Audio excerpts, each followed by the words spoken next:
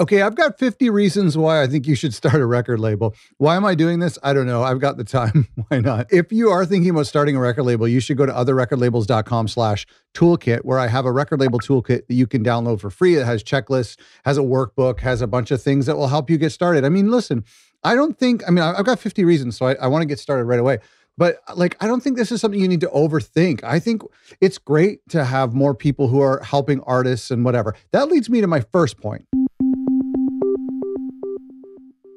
Artists need advocates. Number one, artists need advocates. That just means that like an artist is busy making music, and it's great if they can have a team member to come alongside them and help on the promoting side and help to encourage them and inspire them and to enable them and to give them money and that kind of stuff. Number two is fans actually appreciate curators. Fans really like it when we go to someone that we respect or we admire, or just someone who's good at kind of collecting music. I mean, you might be that already for your friends. They're like, hey, heard any good music lately? Somebody stopped me the other day on the street, a friend of mine, and they were like, what are you listening to? I just need to know because I like whatever you normally listen to. So you might be that for some people. Number three, you're unique. I mean, that's really it. And you might think, oh, there's already too many record labels out there, or I want to start a punk label, but there's too many punk labels, or I want to start a hip hop label, but there's too many hip hop labels. Well, there is no label yet that is run by you. And when you do something that's going to be unique to yourself, especially if you be organic and you be natural and you make it a representation of what you are and what you like as a music fan. Number four, it's easier now than it's ever been before. So if you've ever thought about starting a record label in the past 10 or 20 or 30 or 50 years, now is the best time. Maybe tomorrow will be even a better time, but now is a really good time because the barriers for entry are pretty much gone. I mean, you can meet an artist overseas on the internet. You can get their masters sent to you. You can send those masters off through your digital distributor, and you're now a record label. You could do it in one day. Number five reason is that one of the things that have changed, similar to my last point, is that there's a community for you right now. That's cool. There's people we have a subreddit that has some cool, helpful people. We have our podcast, other record labels, and then we have our private Facebook group that you can join anytime you want. That's just like people there, a community of other record label owners who are there to help you. So that's another great reason you should start a record label. Number six is that not everyone can do the business side of things. And this was one of the things I was talking about when we were talking about artists needing advocates, is that sometimes like an artist is like, I just want to create music. I just love making music. I love being creative, but the business side is hard for them. And so that can be you. I mean, maybe you're a little bit better at being organized or being responsible or gathering things into one place or coming up with strategies and systems. Not every artist can handle that. And so when we ask ourselves, why would an artist sign to my label? Well, I can take on some of the things that maybe they don't like to do, or the things that they can do, but they're better served making music. Number seven is it can be a cool source of side hustle income. I mean, we're all looking for a side hustle, right? We're all cutting people's grass and shoveling snow and trying to make a living. And, if you do it right and you really pay attention to your expenses and how to generate revenue, then this could be a pretty good side hustle and eventually a part-time job and eventually a full-time job. Number eight is that record labels can be really fulfilling. I mean, when you meet somebody and you meet an artist that you absolutely admire and you love so much their music, and having that moment where you're able to share that music with the rest of the world, that's an incredible feeling. Number nine is they can be your own creative outlet. A record label can be your creative outlet. If you're not a musician or you're not a creative person necessarily, owning a record label and kind of curating these playlists and curating compilation albums and curating artists and their catalog, that is your creative outlet. Number 10, you can self-release your own music. This is how I got started. Most of the labels I've interviewed on my podcast, this is how they got started as well. They're just self-releasing independent musicians and they wanted to feel a little bit more legitimate. So they kind of created a fake record label name and logo and put it on the back of their CD. That's what I did many years ago. And then 10, 15 years later, the record label still exists and signed other artists. So you can self-release your own music on your label. I encourage you to do that. Number 11, it's a great way to financially support artists. I mean, a lot of us are trying to help artists become more sustainable, and we don't want the artists we love to disappear. And so it's a great way to actually fund creatives that we admire and that we love. Number 12, additionally, it's a great way to fund the arts community. When I am preparing a release, I'm paying other musicians to help me make a record. I'm paying mastering engineers. I'm paying photographers to take photos and videographers and pressing plants and graphic designers. So many people are getting a piece of the pie, and it feels good to not only financially support our musicians, but also to help support the greater arts community. Number 13, there's incredible mental health benefits that come from record labels supporting artists. You're not just helping them financially, but you're actually inspiring them to be more creative, and having you on their side can do wonders for their mental health as a creative and as an individual. Number 14 is not a lot of people are doing it. I mean, like, I know hundreds, but like that's hundreds out of billions of people. So it's we talk about side hustle. It's like, well, listen, starting a record label is kind of a good idea. Like, there's not a lot of people who are doing it. Being a curator for great music, I think there's tons of space for us all to do it. So, but you know who is doing it is major labels. Number 15, major labels suck. And we need more indie-minded people like you, people who are generous, people who are innovative, people who are empathetic, and people who are just adventurous, take risks that major labels wouldn't take. Number 16 is that running a record label is a great stepping stone into the music industry. So if you want to work in the music industry, but you're not quite sure where you want to work, you could start a small label, and then maybe you move on and you work as a staff member at a bigger label or a major label, or maybe you find yourself enjoying the touring side of things and you become a touring manager, or maybe you end up working for somewhere like Apple Music or Spotify. So it's kind of like a cool stepping stone into the music industry. Number 17, it's a great way to meet other like-minded musicians and other like-minded creatives. Number 18, it's a great way to network with industry professionals. It's been one of my favorite parts of the job is I've got to learn from people who own pressing plants. I've got to learn from mastering engineers.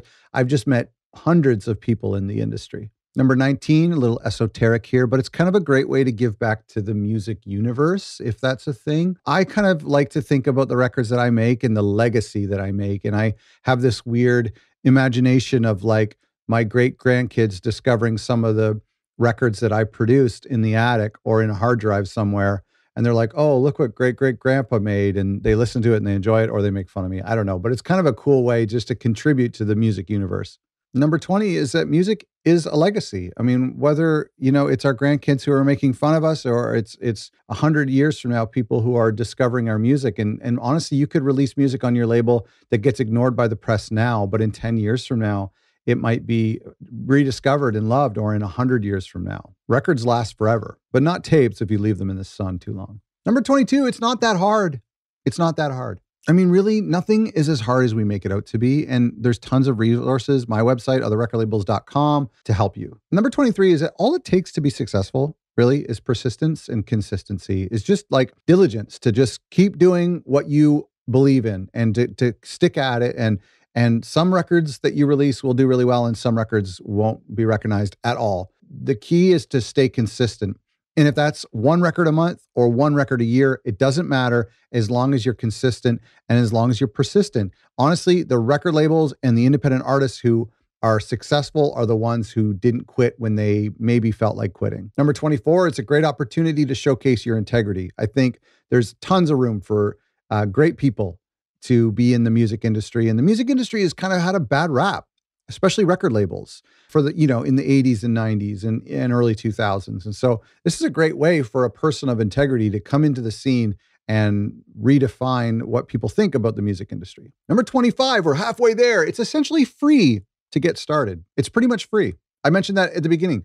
Like, a Bandcamp account is free. You could design your own logo on a napkin. You can upload the releases. You can't upload them to like Spotify for free, but you could upload it to Bandcamp for free just to get started. Number 26, this is something I love. The possibilities are endless. There's this thing called the X Factor where it's like we're doing something and there is this like sliver of hope that what we're doing could go viral. What we're doing could be the next massive artist. And there's that kind of like buying a lottery ticket. Like it's maybe unlikely, but that little bit of hope is kind of energizing and fun, but the hope is still there. The reality is still possible. That leads me to number 27 is that running a record label is full of renewable opportunities.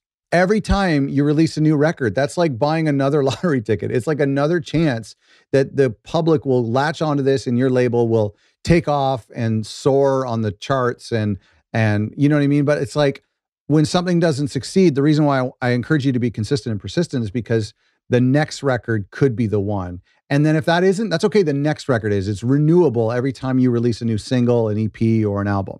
How are you doing for time? You okay? We're having fun here. Number 28. There's lots of great platforms out there to help you. I've talked about 3Tone, who is my digital distributor, who I love, and they're very helpful to me. There's another company called Infinite Catalog, who are friends of the podcast, and they're a royalty accounting platform.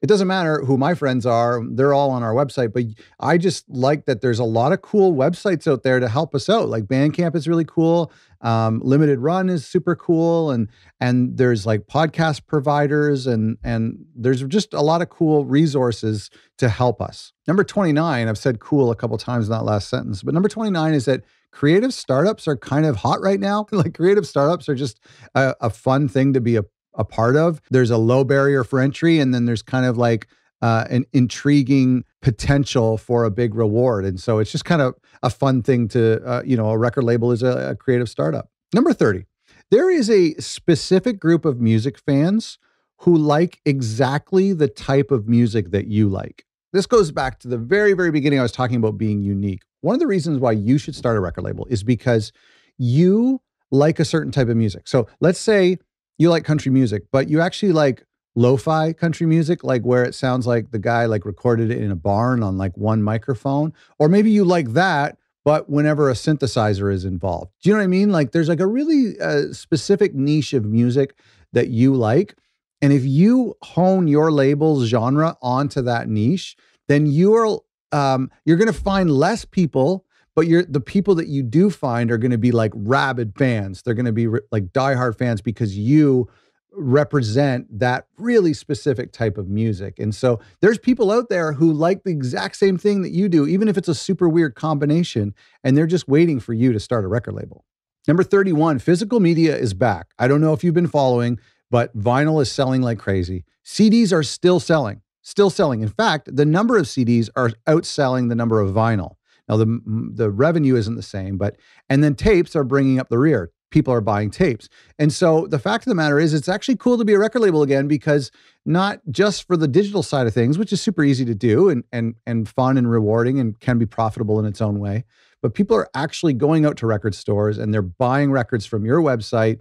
They want t-shirts, they want stickers, they want real tangible things. Number 32 is Bandcamp. You got to go to otherrecordlabels.com/Bandcamp. I've done a whole like feature on them. I really like Bandcamp, but Bandcamp exists. And right now at the time of recording this, they are a great advocate for indie labels and for indie artists. So the fact that Bandcamp exists right now and is a really great resource for record labels means that it's a good time to start a record label. Number 33, royalty splitting has become 50-50, meaning a record label's relationship with an artist is equal. And I think that's really important. And that's one of the things I would encourage you to aim for if you're a record label is a 50-50 profit share with your artist. So what that means is that after the expenses have been paid of manufacturing and production costs and even an artist advance, then you share the profits equally with the artists. In the old days, it would be like you would get 80 or 90%. That just wasn't a very symbiotic, wasn't a very fair relationship. Today, it's moving to 50-50, and I think that's one of the great things about indie record labels today. Number 34, picking a name is super easy. Now, I know you're thinking, I want to start a record label, but I just can't settle on a name. That's super easy. Like, don't overthink it. People overthink it all the time. And it's like, look at the label names out there right now. They were goofy names to begin with, and now we think it's a huge, big deal. Sub Pop, Warp. If I were to say, if those labels didn't exist and I told you that was my name, you'd be like, oh, I don't know if that's the best name, but now they're household names. So don't overthink it. It's easy to do. Number 35 is launching is super easy. All you need to do, I said this before, get your name, get a quick logo, put up on Bandcamp, you're good to go. Maybe a social media like Instagram, TikTok, Twitter, whatever, you're good to go. Launching is super easy. Now, I like to kind of build up. I like to plan. I like to get my release ready. I might even spend 6 months to a year planning out my record label if you want to do it right. I'm just saying launching is easy. Number 36 is you can start a digital only label. I mean, we talked about the fact that fans are buying physical media. That's great. But if you don't have the money to invest in manufacturing 1,000 records or even 200 or 300 vinyl records or 500 CDs or 50 tapes, that's okay. You can just sign a band and release just the MP3s on Bandcamp or the Waves or whatever on Bandcamp and just release on digital platforms like Spotify and Apple Music. People ask me all the time, is it okay to just be a digital only label for now? Of course. Number 37, Artists will sign with your label just based on your enthusiasm as a music fan alone. So you might think, oh my gosh, I need to have a distribution channel in place. I need to have $10,000 to give them as an advance. I need to have a ton of money to do vinyl and to get them studio time. I need to have credibility and, all these. No. What an artist is really looking for is an advocate. We already talked about it. They're looking for another team member, and they're looking for someone who loves their music and wants to work super hard for them. And so you can compensate for some of the stuff that you might be lacking, like money or accolades. You can compensate with enthusiasm. Number 38. Oh, I love this one. Record stores, like indie record stores, are super friendly to indie labels. Like most of them are really helpful. They'll give you tons of advice. Go down there, buy them a coffee, give them some free records to sell. And you might find that your local record store can be a great advocate for your record label. Number 39 is that playlisting and streaming is helping back catalogs, which is helping the long-term sustainability of a record label. What I mean by that is after you release a few records over the course of a year or 2 years, even if your songs are only getting like 100 streams a month, once you times that by 100 songs or 1,000 songs, all of a sudden now you're doing 10,000 or 100,000 streams a month. There's something interesting happening about the fact that music is rented nowadays on streaming platforms, and it can actually work to the advantage of record labels who can start to develop a little bit more sustainable and predictable income for themselves and for their artists. Number 40, A&R, which is a kind of a fancy term for finding artists to sign to your record label. A&R is really easy right now. I'll give you an example of how I like to do A&R, and it's worked for me once and twice now. But you can go to Bandcamp and you can search like new releases, like albums that just came out. And you can narrow by genre, then you can narrow by subgenre. Then you can even narrow like by digital only release, because you might want to sign an artist who hasn't pressed their record to vinyl yet or to cassette or to CD or something.